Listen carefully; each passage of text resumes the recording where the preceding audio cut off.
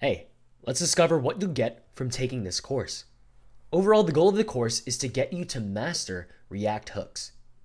Hooks are a huge update to React that released in late 2018, and they're the future of the framework. So it's crucial to learn how to write React code with hooks if your goal is to become a web developer. Overall, the course has three main goals, and that is to answer three overall questions. 1, what are hooks? 2, how do hooks work under the hood? And 3, why were hooks introduced to React? Altogether, I believe a full exploration of these three questions will give you a thorough understanding of the new Hooks API. The exploration of questions 2 and 3 in particular of how hooks work and why hooks were introduced are ones that I think make this course journey unique. The intention is that you not only know how to use hooks, but understand how they really work beneath the surface layer, and that you grasp the motivation behind the update and feature overall. This is going to give you the foundation you need to build React applications with hooks long into the future. In the course journey, you're going to start with that initial question. What are hooks? In section 1, you're going to dive into React code using hooks right away, so that way you start seeing firsthand what the code for hooks really looks like. As you're coding hooks, you're going to be building this application called Home. Home can act as the home page for your browser. It's a collection of useful widgets, like a custom search bar, a task list, and a gallery of your favorite pictures. Even more, a random joke, the latest hacker news, and additional things. This project has enough variety to it to present enough use cases for the majority of out-of-the-box React hooks, as well as their unique coding hurdles. While building this project, you're going to focus on the useState and useEffect hook to begin with. These fundamental hooks are the first ones you'll need to start replacing your class-based React components. useState allows you to apply local state to a function component, and the useEffect hook allows you to apply effects like intervals and data fetching. These two hooks have a very straightforward API, but there's quite a few unique catches with how to use them properly, based on what functionality that you need. So we're certainly going to explore those tricky situations.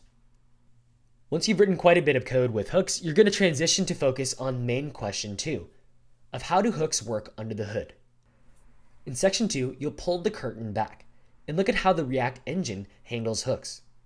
You'll learn how it uses hooks to add state, effects, and more to components, amidst its overall goal of outputting the representation of an application.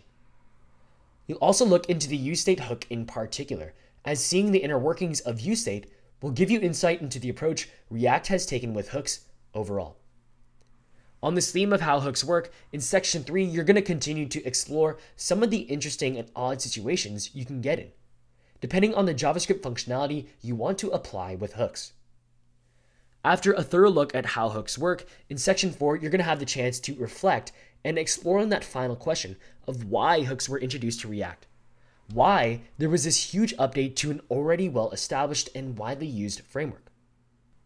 With the context of what hooks are and how hooks work, you'll be able to see why the creators of React felt that it was a better mental model overall for working with React functionality than the previous class-based paradigm.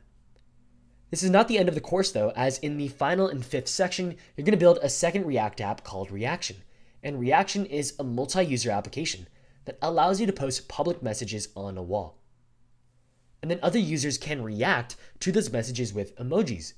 While building this application, you'll dive even more deeply into hooks, covering more advanced out-of-the-box hooks and seeing more of the reasons why they were introduced to React in the first place.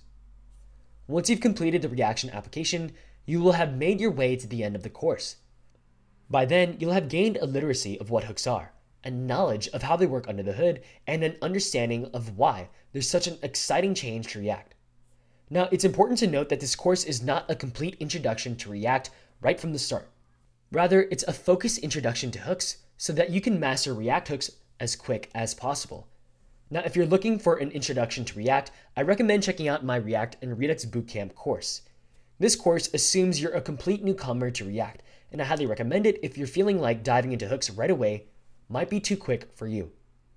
Alright, within this overall structure, this course is going to have a bunch of learning resources like coding challenges, presentational videos, and articles, and more. Okay, so the journey has been laid out, and the first step into React code with hooks is right around the corner, so see you in the next one.